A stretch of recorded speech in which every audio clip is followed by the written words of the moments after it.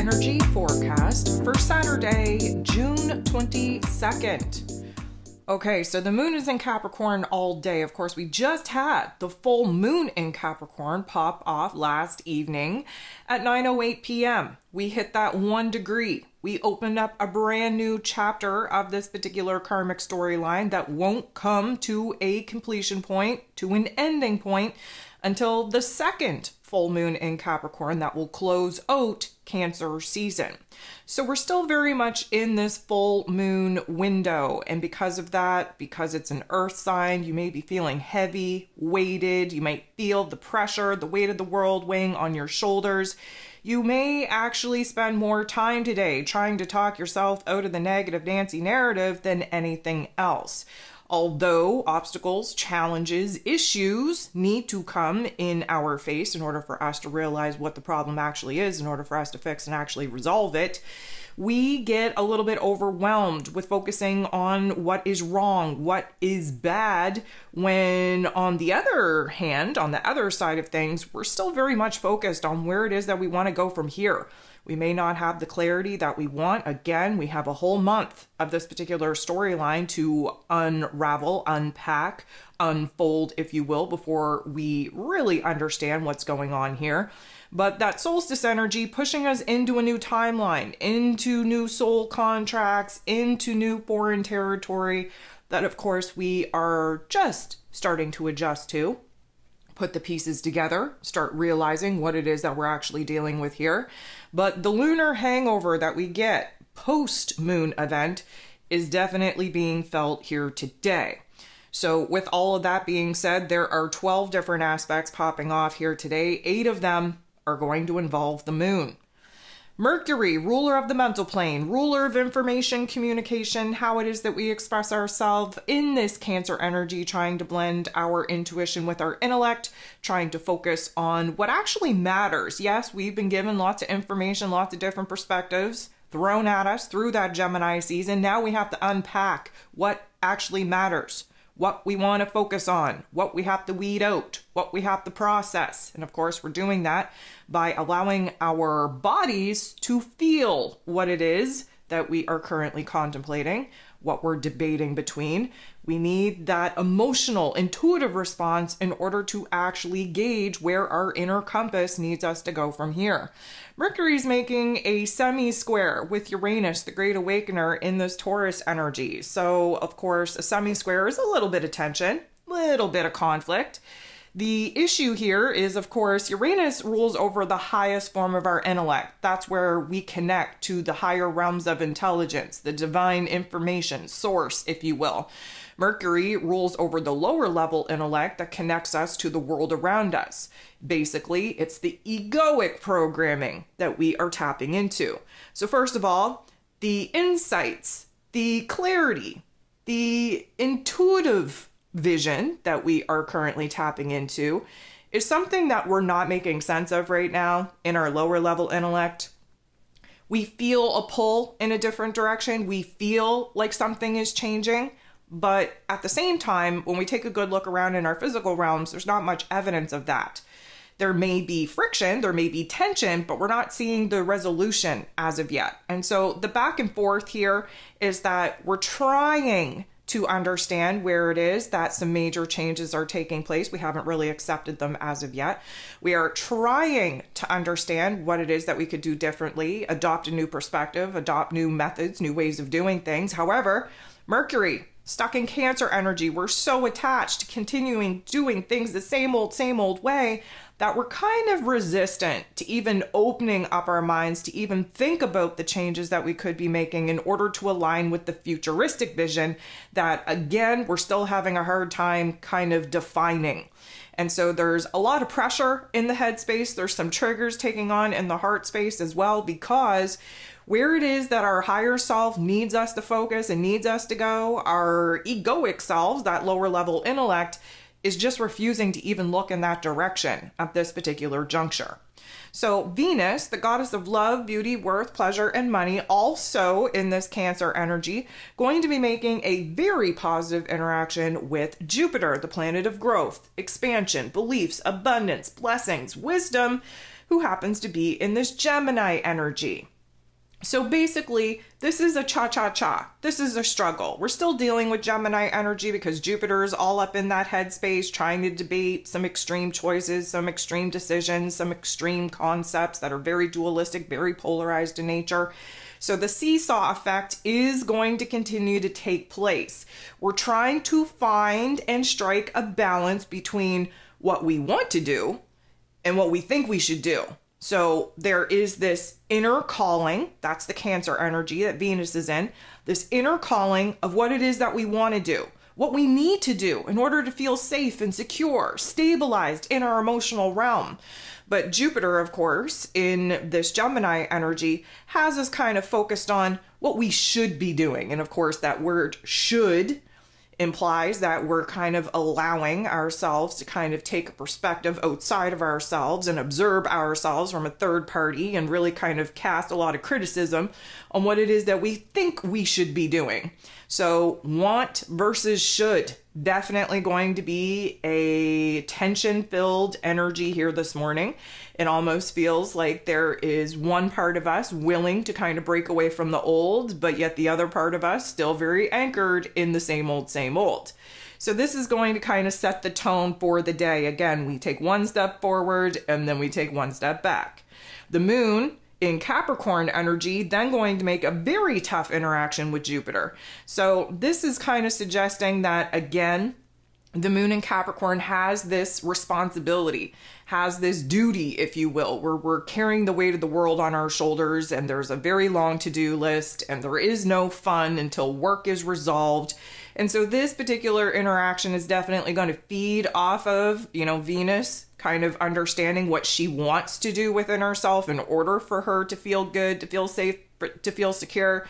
The moon in Capricorn is like, you know what? We don't really care about wants right now. We have a to-do list. We need to get down to the nitty-gritty. We have to kind of clear up some of the things that we've been pushing aside in order for us to actually be at a point to do the things that we want to do.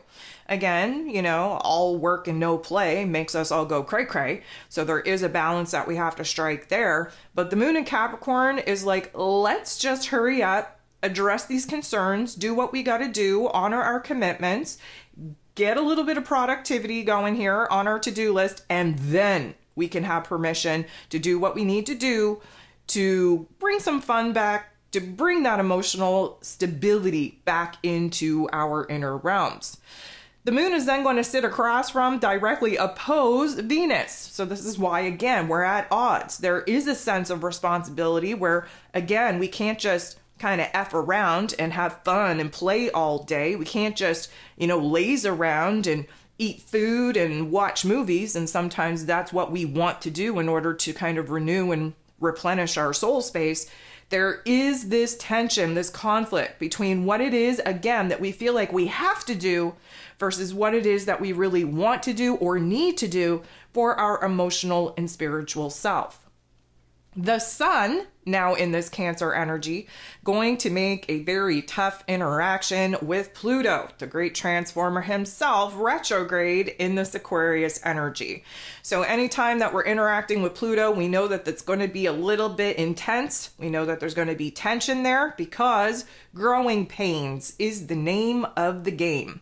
There is a certain realization right now that adjustments need to be made. They have to be made in order for us to grow, to evolve, to improve.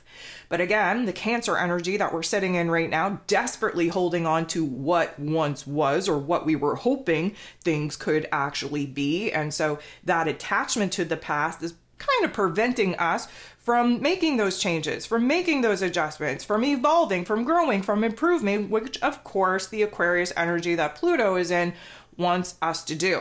So this is tense. We don't want to make these changes. We don't want to accept the truth, the facts in this present moment, because many of us are now in a position where life has happened.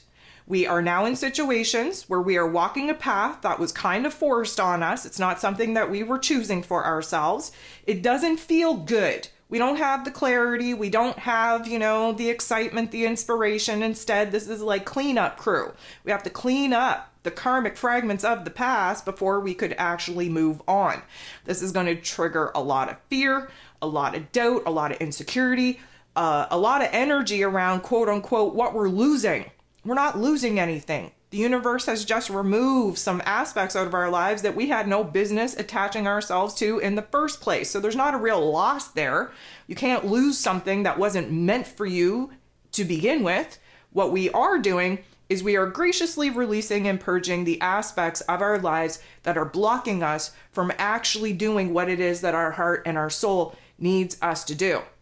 So there may be this element where we feel like we're taking a couple of steps back, where we are not really in control or in power of some of the situations and circumstances that now we have a responsibility to kind of sort through. But there is this aha moment on where it is that eventually we've got to shit or get off the pot here, make some changes and make those adjustments in order to get on with it. We can't sit around crying over spilled milk for too long. When we're lactose intolerant, we shouldn't be drinking the milk anyways. Okay, I know that's quite an analogy, but that's kind of where it is that we're at. The moon in Capricorn then going to make a positive interaction with Saturn. Saturn rules over the Capricorn energy. Saturn, of course, the Lord of Karma, ruling over roles, responsibilities, system structures, foundations, willpower, and discipline, is in this Pisces energy, trying to wrap up a 30-year cycle. Heads up, if you haven't listened to the June energy forecast as of yet, you really need to, because Saturn is about to go retrograde here. And so it's very important that now we're in this solstice energy, karmic reset. We're in this Cancer season about the karma that we have kind of accumulated along the way. We just had the full moon in Capricorn that Saturn ruled over, illuminating the blockages, the challenges, the problems, the issues that we're desperately holding on to, even though they weren't meant for us. And this is a aha moment, a realization on where it is that the tides are now changing, where the wheel of fortune is now turning into our favor. But at the beginning, it doesn't feel that way. It feels like we're being kicked while we're down. The moon interacting with Saturn is kind of a good reality check. It brings us down to this present moment. It grounds us, it anchors us, it shows us where it is the chapters are ending, they're closing. Whether we want them to or not, it doesn't really matter. Our higher self is in control of this, and our higher self knows what we have to move away from, what we have to pivot away from in order to actually start pursuing the path that we were meant to be walking. And so this particular energy is giving us a little bit of clarity, let's say, on what we have to actually come to terms with, what we actually have to accept, what we actually have to close the door on in order to start building something new in our lives. The moon is then going to trine, beautiful interaction, with Mars, the god of war, ruling over our physical energy, our drive, our passion, our desires, yes, even our anger, but this is a positive interaction, so there shouldn't be any of that. Mars is in Taurus energy, a fixed earth sign. The moon in Capricorn is a cardinal earth sign, so there is this trine, a gentle nudge in the right direction. Now, we are starting to see where it is that there's a little peak of motivation, a little bit of excitement, little bit of inspiration, where there's a new determination coming over us in order to do what we have to do to close the door on these particular remnants, on this debris, on this fragmented energy that we're trying to move away from. And of course, Mars in this Taurus energy, stubborn as hell, hell-bent on a certain path, on a certain plan. Yes, we are going very low and slow in a different direction, but again, we're building, cultivating the kind of self-esteem, self-confidence, warrior type of mood and attitude that we're going to need in order to, again, cut the cords with the past and slowly but surely start making some progress in a new path, in a new direction. The moon is then going to make an awkward interaction with Uranus, the Great Awakener. So we may kind of find a certain point where, yeah, okay, we're building this energy. We have no clue where it is that we're going from here. We know where it is that we're not going back. We know what we're not falling back into. We know what is no longer possible for us because, again, we see those endings, those finalities, that completion point very much in our face at this point. But the Uranian energy is trying to kind of show us the new path, show us the clarity, show us the new path and direction. We're just not seeing it because the Cancer energy has us focused on the past. Capricorn energy is kind of anchored in the past too. And so again, these two elements kind of stick to what is tried, tested, and true. And Uranus, on the other hand, wants anything but what it is that we have been doing. So there's a little bit of confusion. There's a little bit of conflict within us because emotionally speaking, we're not ready to think about the future. We're not ready to think about what we could do differently. We are still very stuck, very fixated on where things went wrong, what we could have done differently. Spoiler alert, you couldn't have done anything differently. They weren't supposed to stay in your life. That job wasn't supposed to be yours. That situation was not favorable to your higher purpose. So stop crying over it. Accept those terms that something better is just waiting around the corner. And the quicker that you can resolve these particular issues and accept the fact that that was not meant for you and pivot into a new path and direction, the quicker you're going to see grace and ease actually swoop into your life. The moon in Capricorn then going to sit across, directly oppose Mercury. Mercury is the ruler of the mental plane in that Cancer energy, and now the Capricorn and Cancer axis is being aspected once again. Our heart space, the moon, not on the same page as our head space. Mercury's our head space. Mercury's in Cancer energy. We're all up in the feels. We're having flashbacks, memories just crashing upon us. We are essentially focused on the past, on what we thought it was going to be. The moon, on the other hand, in Capricorn energy, emotionally doesn't even want to think about a lot of these circumstances. We want to keep ourselves busy. We want to be productive. We want to see some progress. We don't really want to deal with emotional matters, which is a very hard thing to run from here in Cancer season. So our heart space, focused on our to-do list, focus on what we have power and control over in our physical realms. Our headspace, Mercury, all caught up in the past, in the fields, what could have been, what should have been, where it is that, again, we still haven't really accepted that certain doors are closing. The moon then gets into the boxing ring, squares off with the North Node in Aries energy. We get this square because, of course, there's cardinal energies here. And we see that the Capricorn energy and the Aries energy, they're not really getting along. Why? Well, because the moon in Capricorn, again, very anchored in this present moment, but has a disposition of looking back in the past. The North Node trying to get us on the right path. And in Aries energy, this is a futuristic energy. We don't really want to look at the future right now. We're having a hard time processing and accepting the past.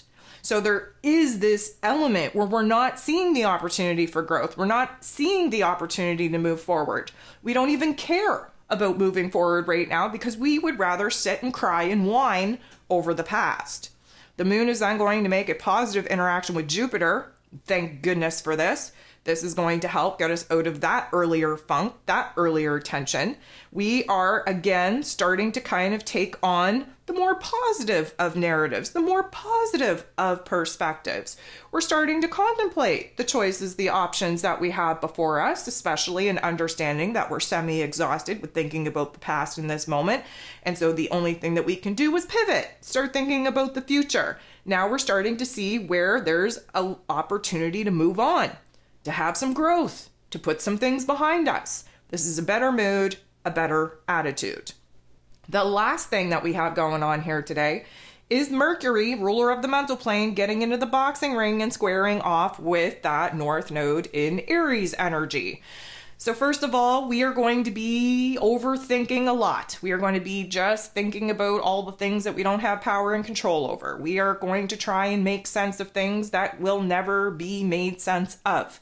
We are trying to kind of, I'm going to say, analyze the situation. Again, think about what it is that we could do differently, not realizing that we couldn't do anything differently because those particular chapters were 100% meant to end. And we are just going to be banging our head against a wall trying to make sense of things that, karmically speaking, you can't make sense of. This is the back and forth. This is the up and down. This is the crossroads where we're kind of beating ourselves up and breaking ourselves down for no good damn reason. This is a time where we are not thinking clearly. We are not even speaking to ourselves in a positive manner. We have a very tainted, very skewed perception of the world around us, and therefore we are likely not going to be communicating as confidently, as effectively as we would like. A lot of miscommunications, definitely shitstorm energy here. If you want to start a fight, the energy is there for you. However, that is definitely going to hinder your growth and hinder the process of coming to terms of acceptance with what is no longer a possibility or a potential in our storyline. So we could be all over the place. We could kind of spread ourselves a little bit thin, trying to distract ourselves from our thoughts and from our emotions. And that, of course, is just going to put us in a difficult situation to feel like we have control, because, of course, we're going to be overwhelmed with our head space, with our heart space, and with our to-do list.